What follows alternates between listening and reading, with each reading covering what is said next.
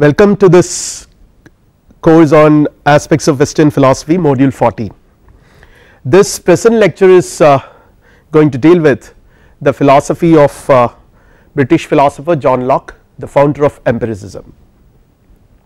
So before we enter into the topics which we are going to cover in this lecture, let us have a brief look at the life and career of this great modern philosopher. He was born in Somerset in 1632, and though like many of his predecessors, John Locke also had some sort of a kind of traditional education, but he was unhappy with scholasticism and was influenced by Descartes, like many other modern philosophers who follow Descartes.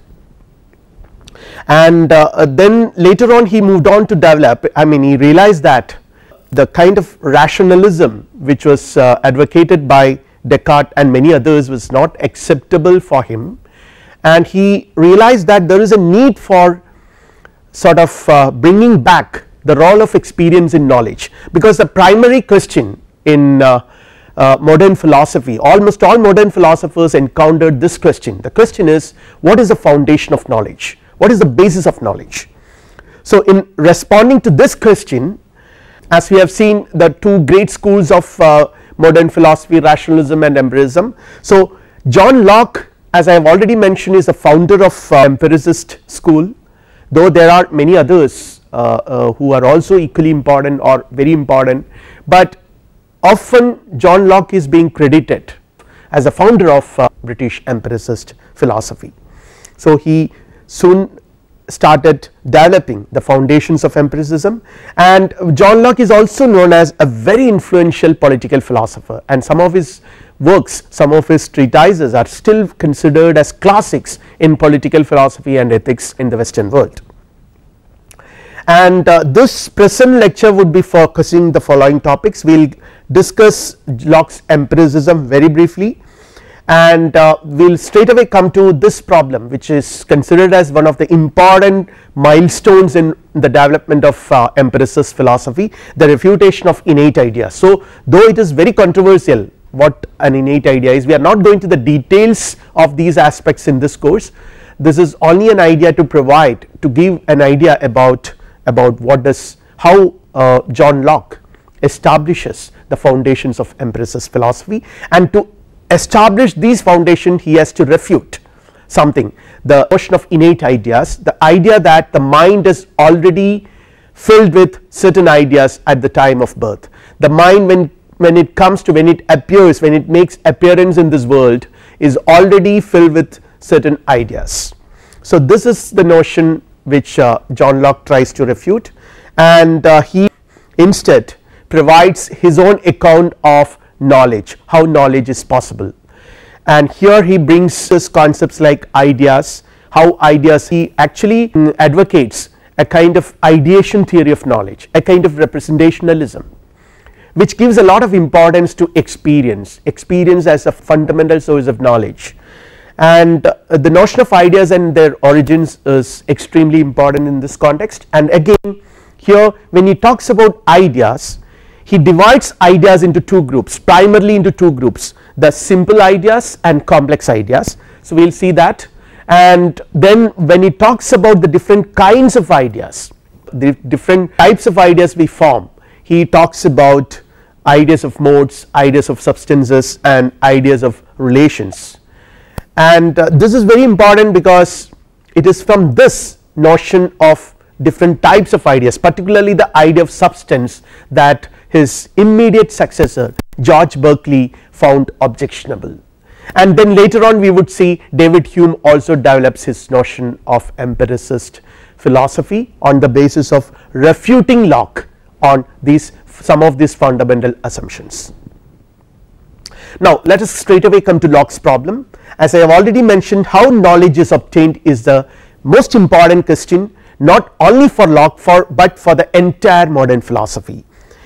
And Locke seeks to establish the importance of experience, the empiricist foundations in response to this question, the most important question, the epistemological problem which modern philosophy considered as perennial. What is the source of knowledge? Epistemology, as all of us know, deals with knowledge the kinds of knowledge, the varieties of knowledge, the sources of knowledge and the limitations of knowledge. But when it talks about how the very foundation of knowledge, the very origin of knowledge, there you have the two opposing traditions of rationalism and empiricism. One group of philosophers, the rationalists, would argue that all knowledge is innate to the mind. They are in one sense Platonist, who would say that the soul knows everything in advance, it is only recollection, Plato's theory of recollection. So in one sense the rationalists are Platonist, they all believe that knowledge is essentially embedded in the soul, and when we know something we are only recollecting what we already know. On the other hand, Locke wanted to emphasize that experience plays a very important role in the process of knowledge acquisition, and that is what makes the empiricist school very important. And later on we would see that Immanuel Kant was trying to negotiate between these two schools of these two opposing traditions in modern philosophy, and tries to present an epistemology of for modern science as well. And what objects are our understandings fitted to deal with, what objects are they not fitted to deal? These are some of the questions. What objects are our understandings fitted to deal with, what objects are they not fitted to deal? So in a response to these questions, Locke introduces his empiricist epistemology, which is based on an ideation theory of meaning and a representationalist notion of what we can even say a kind of representational semantics follows from that. And Locke has written an essay concerning human understanding, which is considered as one of the foundational works in empiricist epistemology. Locke himself says in this essay that an inquiry, I read, an inquiry into the understanding pleasant and useful. It is an inquiry into the understanding pleasant and useful, since it is the understanding that sets man above the rest of sensible beings and gives him all the advantage and dominion which he has over them. So Locke says that we need to conduct such an inquiry into human understanding, and the essay deals with that, to inquire into the original certainty and extent of human knowledge together with the grounds and degrees of belief, opinion and essence. So this sentence in a sort summarizes the entire Lockean project, that Locke seeks to inquire into the original certainty and extent of human knowledge together with the grounds and degrees of belief, opinion and assent. So there are two aspects here. One is a psychological aspect, a psychological question concerning the origin of our ideas. Another one is an epistemological question concerning certainty, grounds, etc. And John Locke does not seem to be making a very sharp distinction between these two concerns. For him at least they are intimately interlinked and interconnected. So it is to seek the origin and certainty of our ideas, from where do they come from, how certain they are, these are some of the questions. And when we enter into this book, his essay, the book 1, which deals with the principles nor ideas are innate, which actually sets out to refute what is known as innate ideas, the notion of innate ideas. I have already explained this, that briefly mentioned this, that this notion of innate ideas, it assumes that human mind already comes to this world with a set of imprinted notions. The mind already possesses a set of imprinted ideas on it a priori before experience, and this John Locke found is to be refuted in order to establish the empiricist foundations of human knowledge. What are innate ideas? In ideas that are native to the mind, the foundation of rationalistic tradition. As I mentioned, rationalism emphasizes a lot on the availability of such ideas. The mind already possesses them, they are innate to the mind, they are inborn, we bring them to the world along with us. There are certain ideas which are native to the mind, and again Locke seeks to refute this for establishing his empiricist conception of knowledge, and innate ideas are the innate principles of primary notions present in our understanding. The soul receives them its very first being and brings into the world with it, and they are speculative in nature, some of them of course. Whatsoever is, and it is impossible for the same thing to be and not to be. This is an example, a speculative innate idea. This is an example. Whatsoever is, and it is impossible for the same thing to be and not to be. That involves a kind of contradiction. So this has been projected as a classic example for an innate idea, something which human beings do not derive from or gain from experience. It is something which we already know. It is a priori known that whatsoever is, and an object cannot be that object and not that object at the same. A cannot be both A and not, an object cannot be A and not A at the same time. These are all speculative innate ideas cited as examples. Now what makes them innate?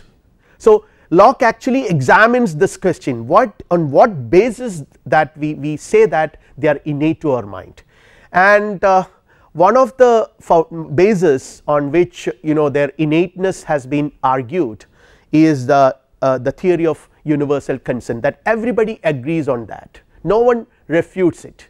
Any sensible person would agree that whatsoever is, no one can sensibly oppose it or refute it. So and now Locke says that all men agree about the validity of certain speculative and practical principles. They are originally imprinted on man's mind. Men brought them into the world with them as necessarily and really as they do any of their inherent faculties. So this is what is meant by the universal consent. So since all of us agree, they are native to the mind, we bring them along with us. And Locke's objection is, even if it were true that all men agree about certain principles, this would not prove that these principles are innate. Just because there is a universal consent, just because everyone agrees, that does not mean that it is innate or it is something which is a priori. The origin of all our ideas can be explained without postulating innate ideas. This is his assumption, or rather this is what he asserts. Every ideas, including the so called innate ideas, their origin can be explained without really referring back to postulating the so called innate ideas. Then the hypothesis of innate idea is superfluous according to him. The principle of economy should be applied. If you can explain even their origin without referring to the notion of innate principles, then the whole idea of innate principle is superfluous, because you have to apply the principle of economy. And here he takes this example, whatsoever is, a speculative innate idea. It is impossible for the same thing to be and not to be at the same time, has the most allowed title to innate, which cannot be doubted, no doubt in that. Yet what Locke says is that these propositions are so far from having an universal assent. So he is first of all targeting the very notion of universal assent, and he says that even such a very obvious, extremely obvious principle like whatsoever is need not be enjoying this kind of universal assent which it thought should be enjoying. That there are great part of mankind to whom they are not so much as known. There are many people in this world who do not know anything, who have no idea about such speculative notions.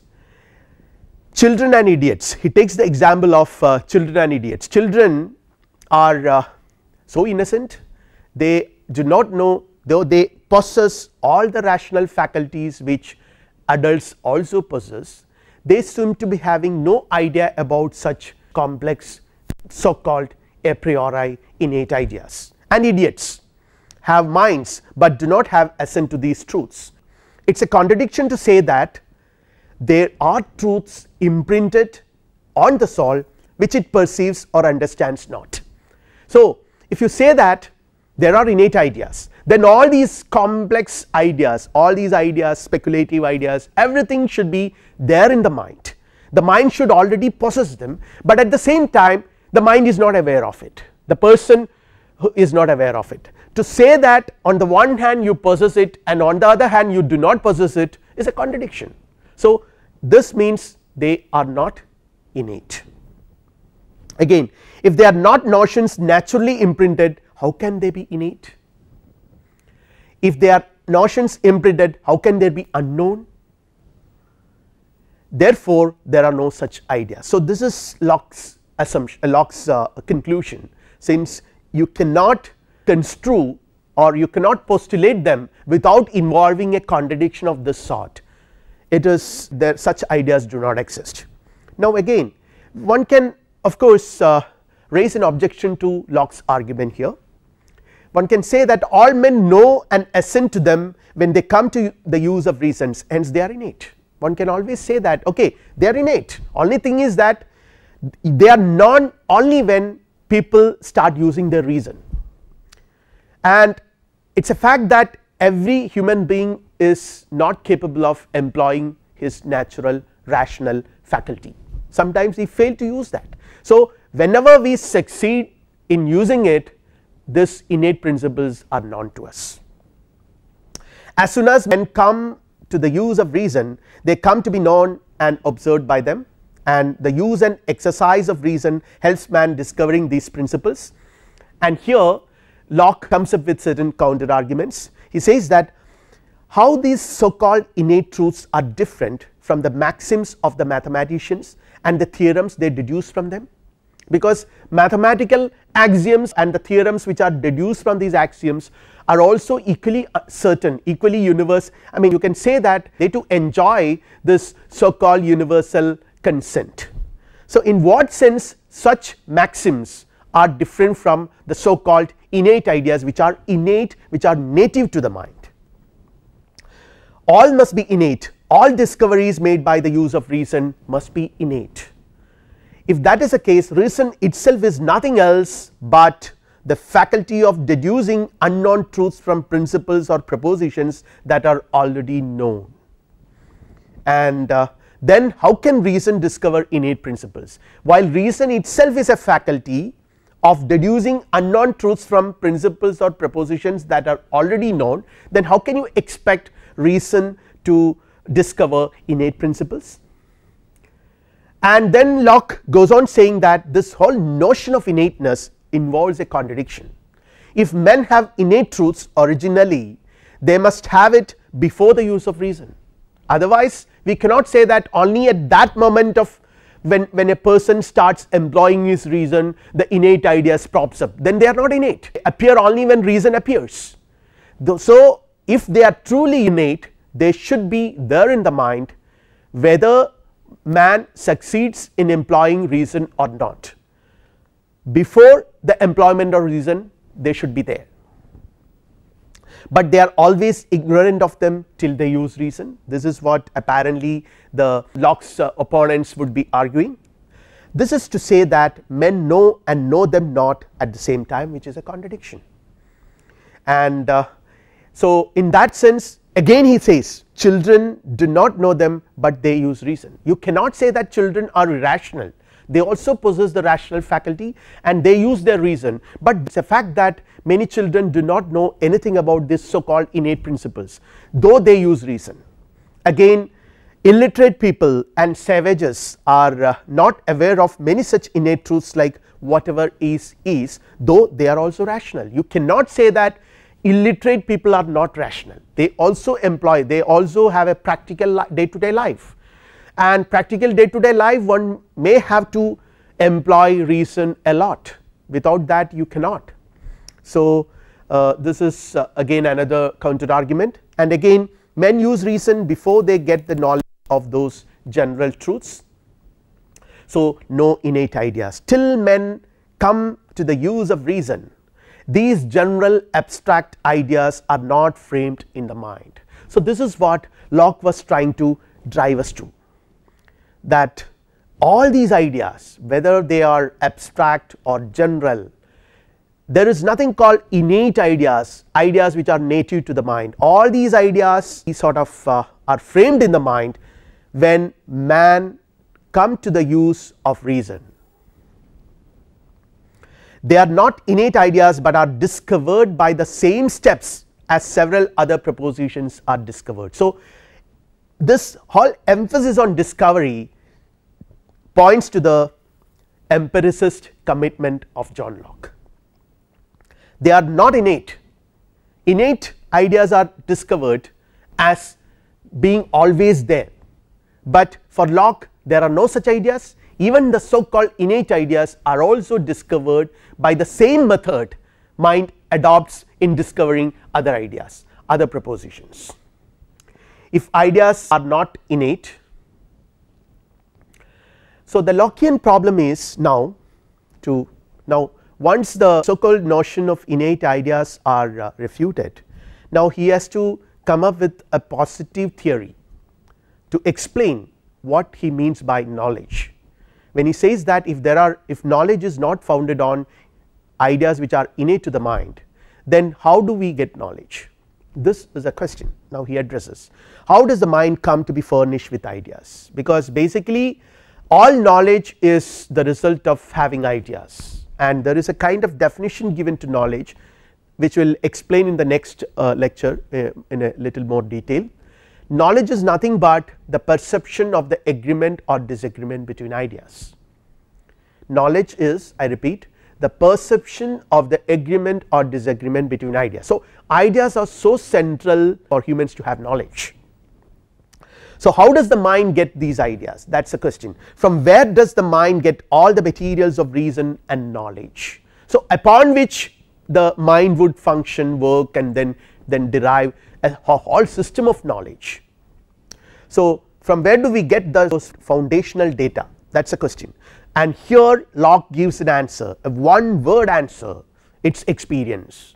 All knowledge have their foundations in experience, all ideas emanate from human experience, all our knowledge is founded on experience, from sensation and or from reflection. There are two sources of getting ideas. The process of experiencing something itself is divided into two: sensations and reflections. I will explain what they are. Now, when you talk about sensations, this picture gives you an idea of the two sources of experience. So, ideas are the result of experience, and experience means either through sensations, which means senses convey into the mind several distinct perceptions of things. So, when I look around, I see black color, I see a particular shape, I get several smells and several tastes, and all these things together I form an idea. Say for example, when I have an idea of red color, round shape, and a kind of particular odor, and also a particular kind of taste, I call it apple. So, what happens here is that there are sensations one by one: sweetness, sweet taste, round shaped, red in color, and these different sensations I get through different sense organs. The red color through my eyes, the sweetness through my tongue, and the kind of solidity by touching it. So, sensations are one of the important sources of knowledge, and another important source of knowledge is reflection, perception of the operations of our own minds. When the mind turns inward, when the mind perceives what is happening inside, that is reflection. So, these two are the foundational sources of knowledge. Sensations are senses convey into the mind distinct perceptions of things, perceptions of how things affect the senses. This is very important. I will actually explicate it further in the next lecture when I discuss the notion of qualities, because there are John Locke says that, I mean, his all empiricist theory deals with certain terms which it considers as so central in explaining the process of knowledge acquisition. The first one is experience, no doubt, sensations and reflection, then again ideas, and then he talks about qualities. So, all these things like ideas, experience, sensations, reflections, to some extent are in me. I experience it, I sense it, I have experience, I have knowledge, I have ideas.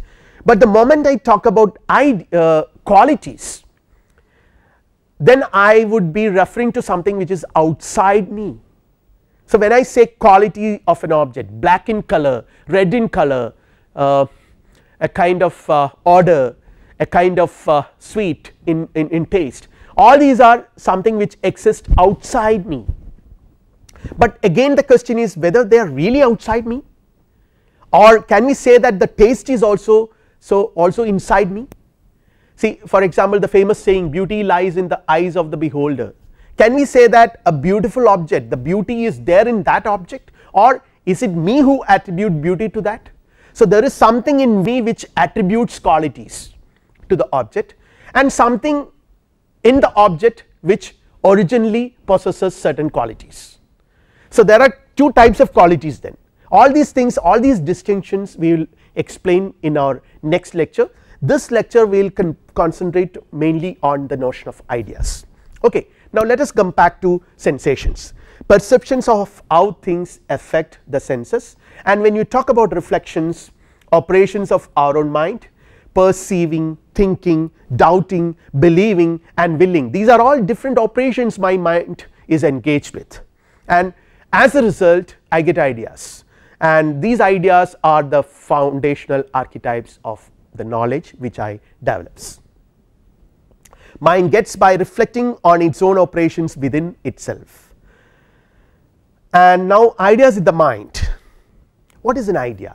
An idea is an object of thinking, and the mind can never know the object directly. The objects cannot enter the mind directly, they can only represent themselves through the ideas to the mind. So there is always a gap between something called an inner space and an outer space. So the entire modern philosophy is concerned with this relationship between inner space and outer space. The question of knowledge is this, that how does the outer space get into the inner space, or to put it in other words, how does the inner space know the outer space? They cannot directly enter inside the mind, they can only represent themselves through their ideas. So the ideas are some mental entities which are created by something there in the world, the qualities, which we will explain in the next lecture. So idea is an object of thinking, we get them from sensations and reflections, I have already mentioned this. No innate ideas, we have already explained that. Whatsoever the mind perceive in itself or is the immediate object of perception, thought or understanding is an idea. So this is the definition given to an idea. I repeat, whatsoever the mind perceives in itself or is the immediate object of perception, thought or understanding is an idea. And Locke also says that ideas are coeval with sensations. The soul begins to have ideas when it begins to perceive.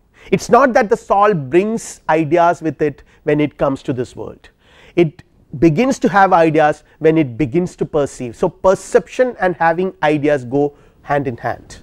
To ask at what time a man has first any ideas is to ask when he begins to perceive.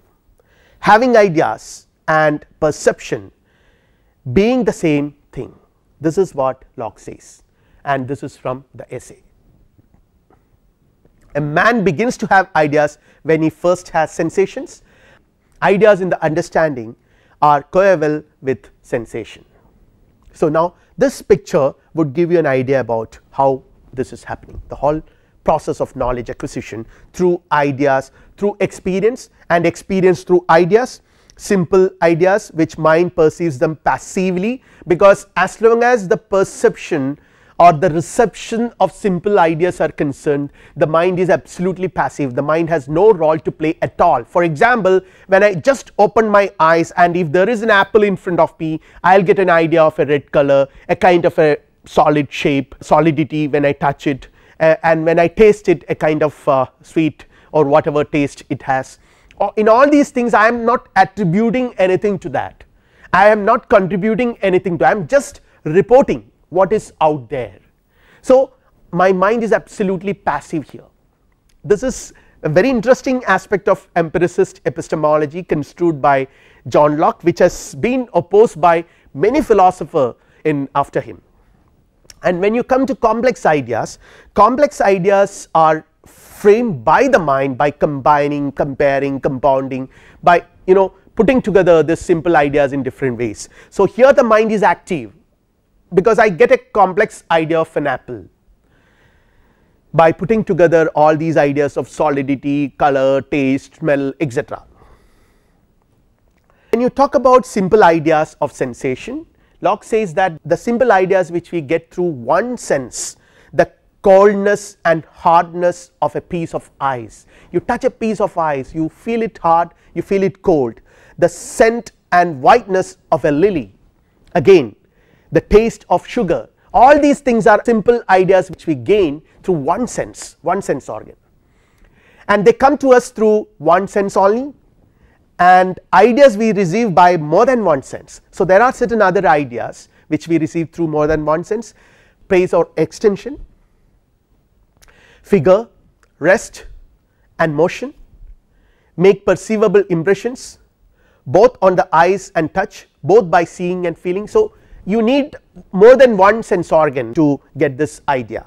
So that is complex idea. Simple ideas of reflection, of sensation and reflection. So there are again simple ideas of reflection, the ideas of perception or thinking and volition or willing are simple ideas of reflection. Then simple ideas of sensation and reflections are pleasure or delight and its opposite pain or uneasiness, power, existence, unity, etc. They accompany other ideas both of sensation and reflection. When I see something which is really pleasant, which I like, it is accompanied by the idea of pleasure.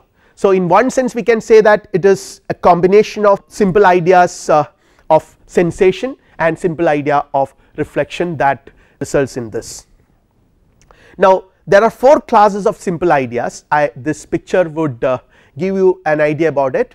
Ideas, again simple and complex. I am now going to talk about simple ideas alone, not about complex ideas. So I am just leaving it out from hierarchizing it. So when you go to simple ideas, there are simple ideas of one sense, simple ideas from more than one sense, simple ideas of sensation, simple ideas of reflection and simple ideas of sensation and reflection. Broadly, though there are 5 items listed here, broadly there are 4: more than one sense, more than one sense, of sensation or reflection, or of sensation and reflection. So the complex ideas, mind actively frames complex ideas using simple ideas as its material. I have already explained this.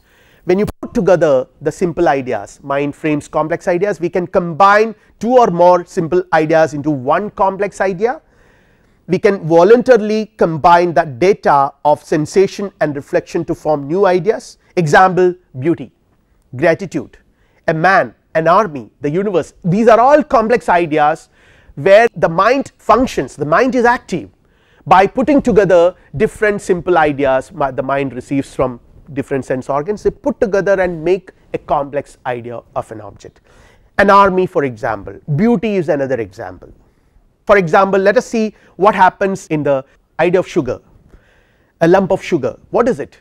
Where I combine ideas of whiteness, because my eyes can perceive a white object, so white color, whiteness, sweetness, my tongue can experience the sweetness, and hardness, if I touch it, it is hard, to form the complex idea of a lump of sugar.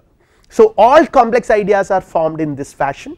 Ideas of substance, for example the idea of man or the rose of a god, of collective substances, for example an idea of army, of modes or modifications or figures, for example, or of thinking or running, and of relations, the considering of one idea.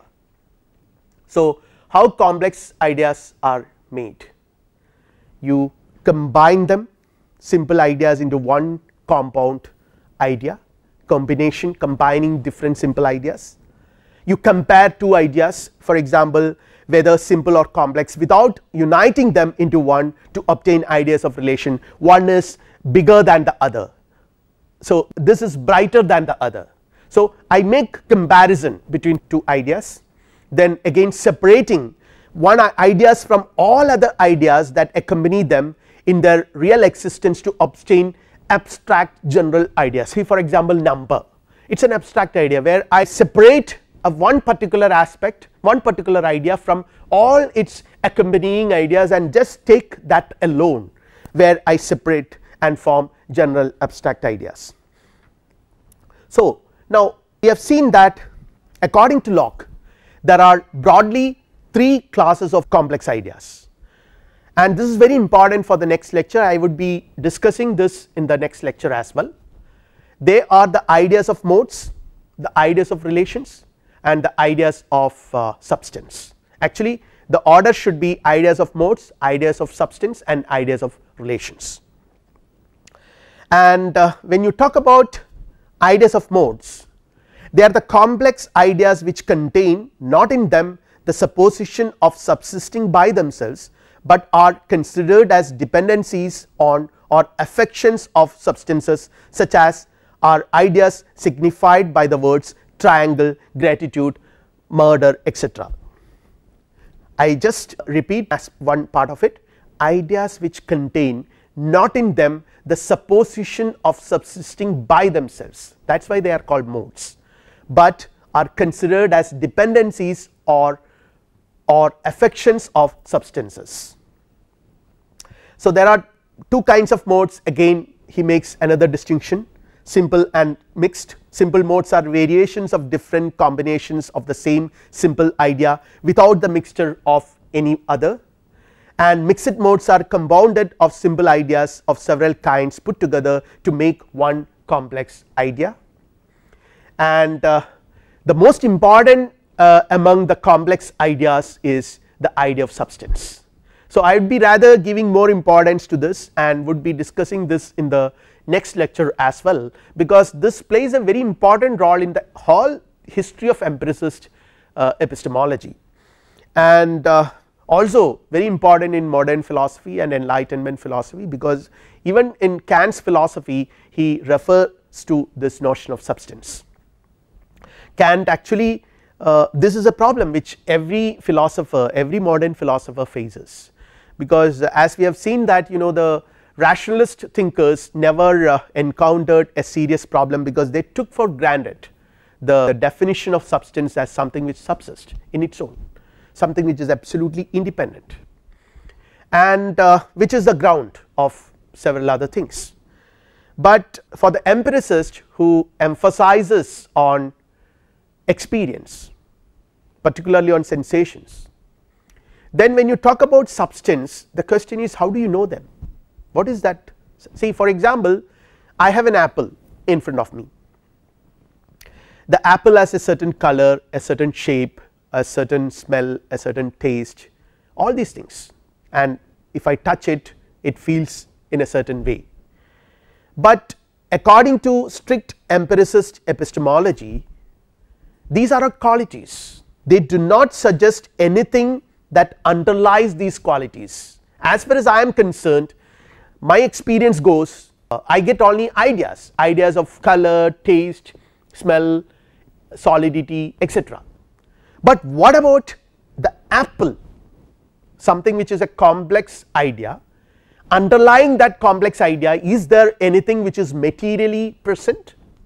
That is a question. So that material substance is something which the empiricist tradition would find very difficult to account for.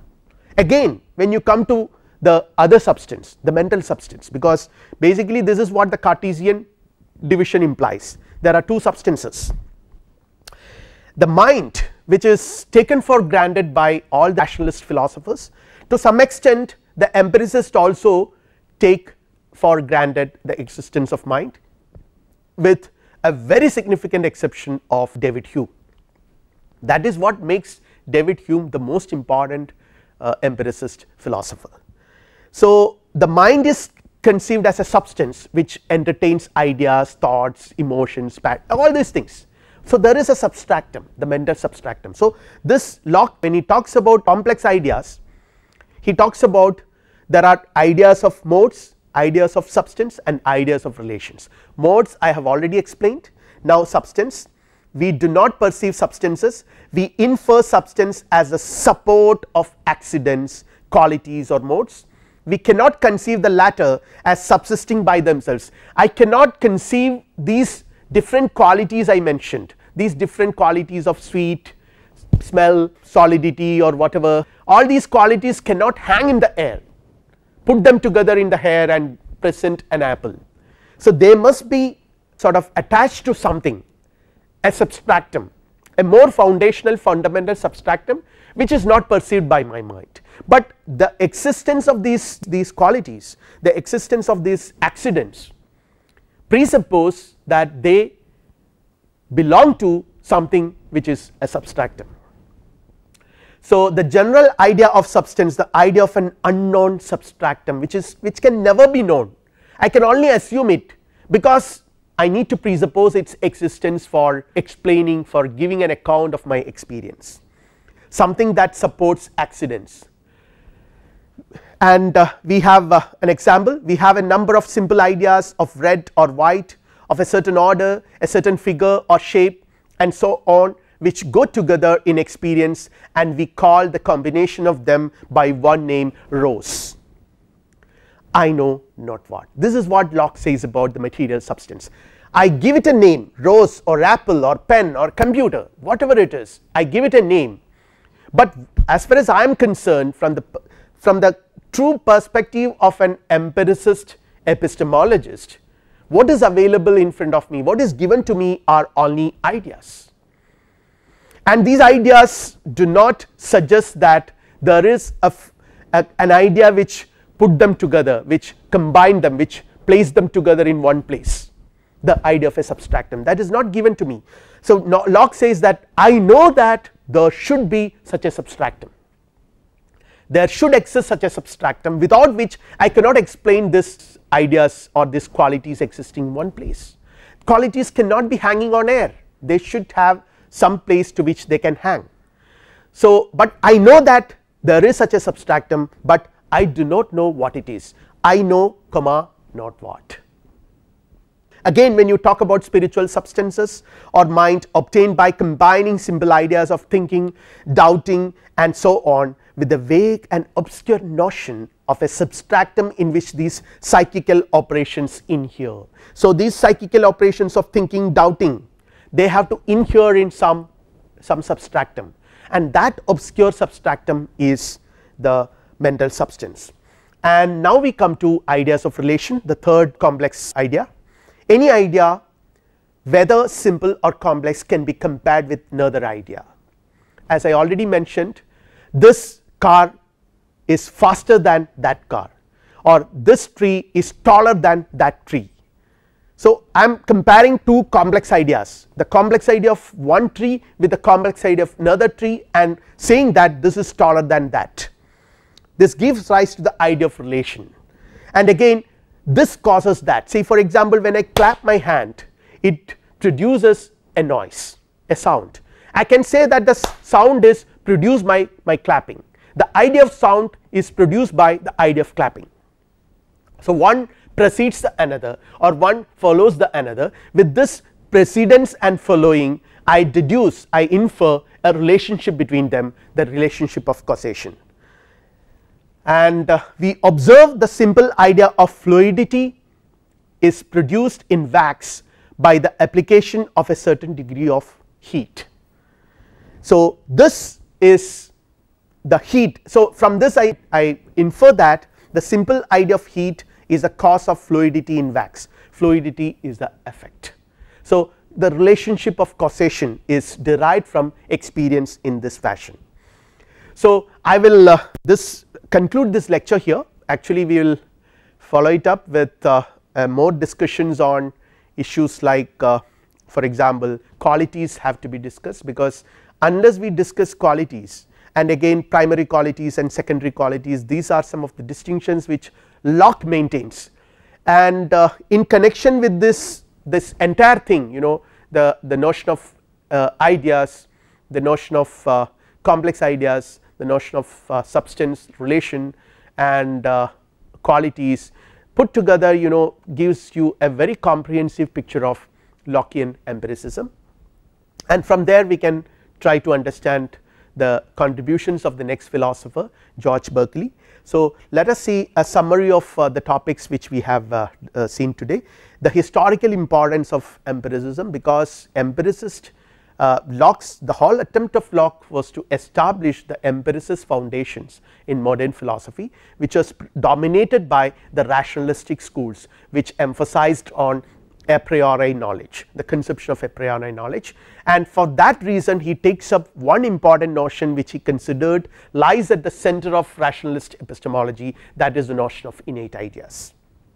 The foundational principles like sensations and reflections are introduced in order to explain the notion of experience further. So, the two sources of experience are sensation and reflection, and from sensations and reflection what the mind gets are ideas. So, from here onwards Locke introduces what is known as the ideation theory or the representationalistic epistemology and problem in Locke, and there are some of the issues which we have already seen today. I have just presented it, but I have not explicated it further with this introduction of the notion of complex idea and suggesting the substance as one of such complex ideas. So, from there onwards we can Locke starts encountering several problems which we will see in the next and the following lectures. The doctrine of qualities also will be seen in the following lecture. I will just conclude with a quote by Bertrand Russell.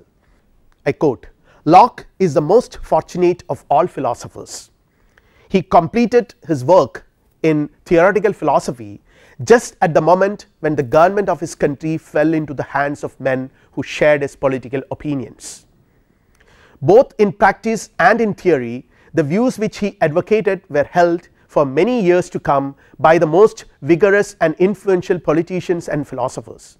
His political doctrines, with the development due to Montesquieu, are embedded in the American Constitution and are to be seen at work whenever there is a dispute between President and Congress. The British Constitution was based upon his doctrines until about 50 years ago, and so was that which the French adopted in 1871. So, to conclude,